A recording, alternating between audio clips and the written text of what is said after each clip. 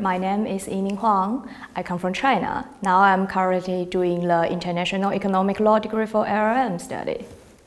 My favorite area of the law is international law, and I want to choose a really fine line of the international law. And of course, the economic activities and economic issues must be the very front line of this area.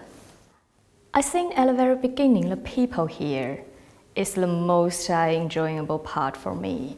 Whatever from the professors or the staff or the students or my classmates in my program, they're both very good. For the academic personnel, I do find they're really expertise in this area, and whatever from theoretical perspective or from the practical perspective, they are really expertise in this area.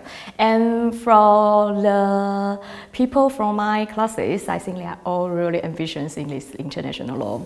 They are really interested in the global governments, they are checking the news every day. So what did they do for the 5 permanent members? What happened in the international tribunals or the arbitrations? They are really participating themselves into this course.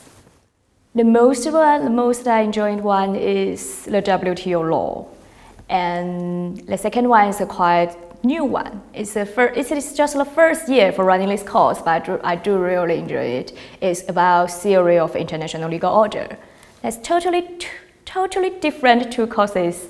One is quite practical and another one is quite theoretical. Edinburgh is really the city you can find yourself in, you can settle yourself in. You feel quite lonely or you don't feel like where you belong to.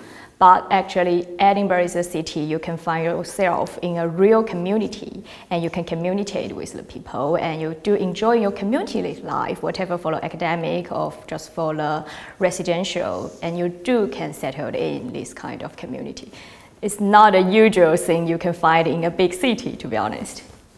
During doing my LL.M study here, I'm applying for a PhD degree, and now I have currently get the offer.